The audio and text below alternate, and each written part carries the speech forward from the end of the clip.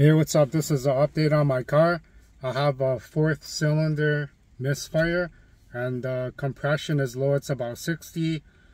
And I was thinking, you know what could I have done to make the engine last longer? But you know, when you put a supercharger on it, I got just below like 50,000 miles on it, and I think that it's a cost of doing business. Obviously, I knew that, you know, this would greatly reduce the longevity of my engine, and it's a trade-off. Everything in life is a trade-off, and I know that if I did leave the car stock, I wouldn't have any problems with it. Essentially, that it would be really reliable.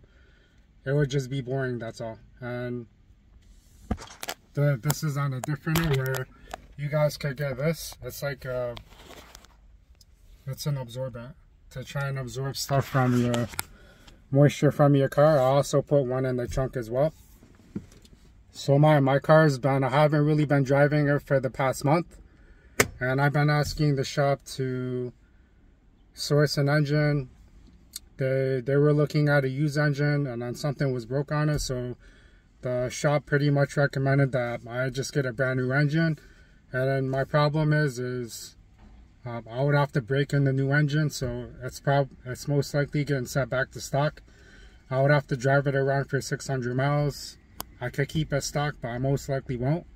And after I break it in, probably gonna take, like, you know, a couple days, a weekend, or maybe a week to drive those miles.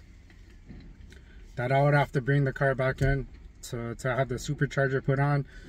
And it's more work, it's more money on my end. It's more money than I wanted to spend, and it's kind of deja vu where I probably shouldn't have bought this car to begin with, in all honesty, because if I invested the money, you know, back in 2019, 2020, I would be set already.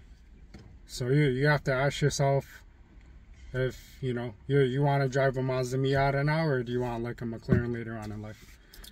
But lesson learned. So I think that I invested a good amount of money into this car, and I'm attached to it, even though it doesn't necessarily align with my mental health goals. Because I actually went to a Toyota dealership and I was asking them about that Prius, because it would force me to drive slower. That's the only reason why I would want that car, even though it's mad boring. It does have new technology, and it's a decent car. It's like a normal car. And the markup is about 8K.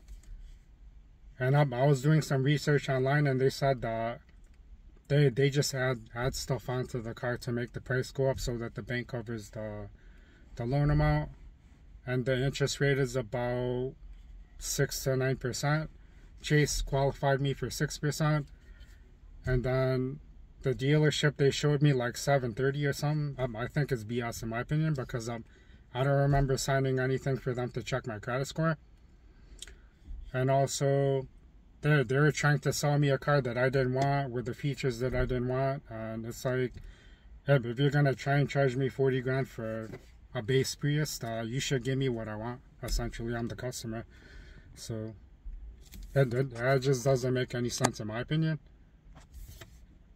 But I'm not super desperate, and I just haven't been driving this car, and my battery's been getting low. So I bought a charger from Harbor Freight, and then I hooked it up earlier today. I could show you the connectors, and then I also have like a power strip that has a battery in it.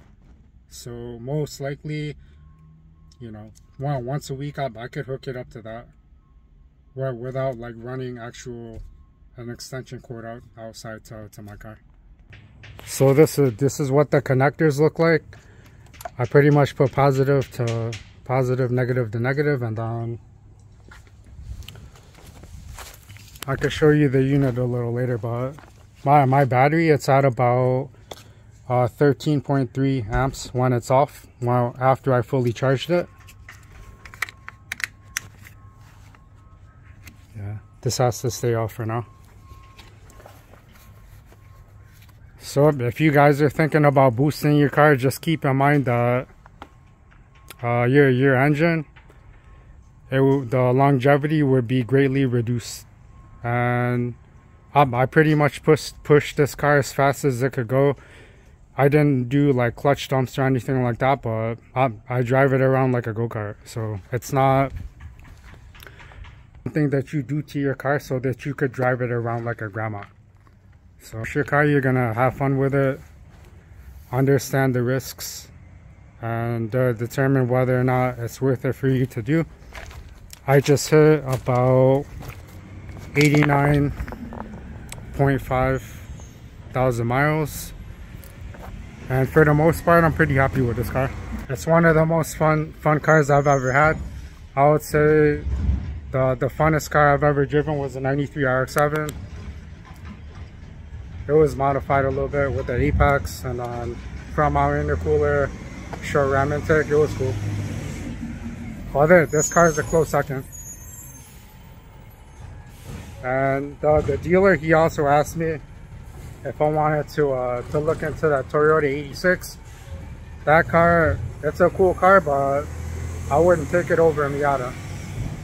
And maybe if both of the cars were stock, I still wouldn't take it over a Miata, because you know there's a convertible. That's just way more fun in my opinion. And obviously, if you modified that 86, the Miata wouldn't be able to compete, in my opinion. But the Supercharger is mad fun. It's a lot more work and a way more money. So it's cool. Well, most likely, because I bought this car in August, I would have to smog it next year, so I'll cross that bridge when I have to. Most likely, the stock headers could go back on, and then I could try and to smog it with a Supercharger. Well, we'll see if it passes or if it doesn't pass. So my options are just keep it stock, or I could put the stock headers back on and run it with the Supercharger and the stock exhaust, or I could keep it the way it currently is. So either way, it would be a lot of money, in my opinion. Yeah, let me know if you guys have any questions. Please like, share, and subscribe. Comment down below and let me know what content that you want me to create. And if you have any questions, I'll be more than happy to answer them. If you can educate me on certain things, then I would love that as well. One of my pet peeves about this car is the windshield's so thin that and any little damage will cause you, you know, little chips here and there, little cracks here and there. So this is the charger that I got from Harbor Freight, and it has these little connectors. This is my battery strip, and it has a backup battery. I'm not sure on the capacity, but it could do about half an hour. So this one, I'll put it on the 200.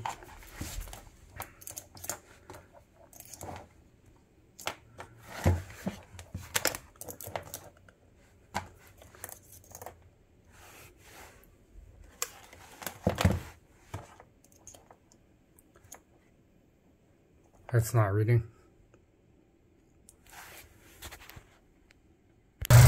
So with the engine running, it's 13.7, and when the engine isn't on, it's at 13. So after I took it off of the outlet, it was 13.4, and it's dropping 12.7, 12.6. I wonder what it will go down to. 12.5. Is this normal? Let me know. Essentially, you don't want it to go below 12 though. It should be good though.